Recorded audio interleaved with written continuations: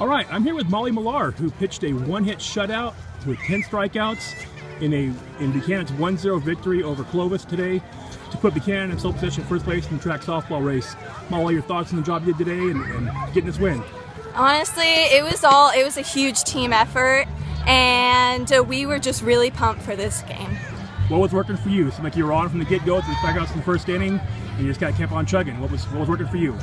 Well, honestly, again, like the fact that our whole team was in it, and we were all on today, and it was really nice.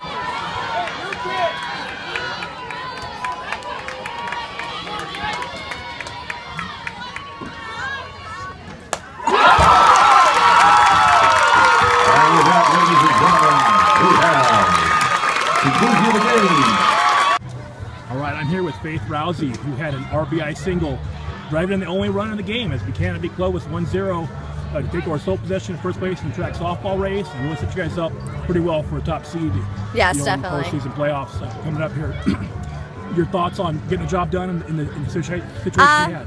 I just knew our team, we came ready to play. We really wanted this game, and I knew I just needed to step up for my team. We had worked super hard to get in that situation, and I just knew I needed to come up for my team. And you had runners on base.